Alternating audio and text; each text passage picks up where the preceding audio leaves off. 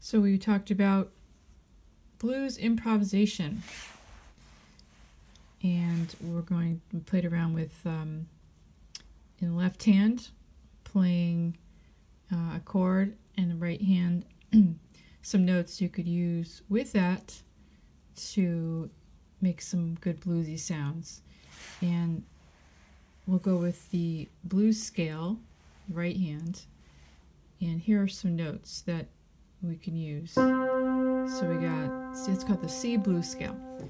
It's C, look for middle C if you know where it is, or look for the two black keys and the white one on the left if you look for a set that's in the middle of your piano.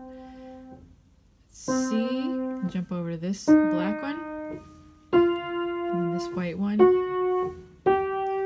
One more time. So you kind of hear that sound. So there's 5 notes, so you can use all your 5 fingers, and your thumb can go here, and then pointer on that one, middle guy that one, ring finger 4th. So just get used to how that feels, going up and down. And as you can see, I'm not flat, I'm not too high, and I pick up my forearm. We'll go over this in class too. I pick up my forearm when I want to play a note and bring my finger down with it. Okay, looks like this and this. Whoop, can't see it too well. Okay, so just get used to that sound.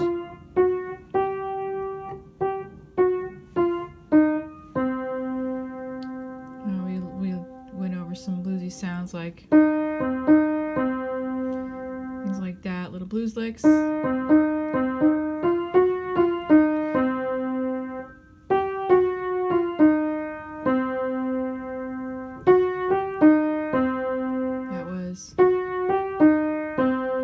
This one, sorry it's dark.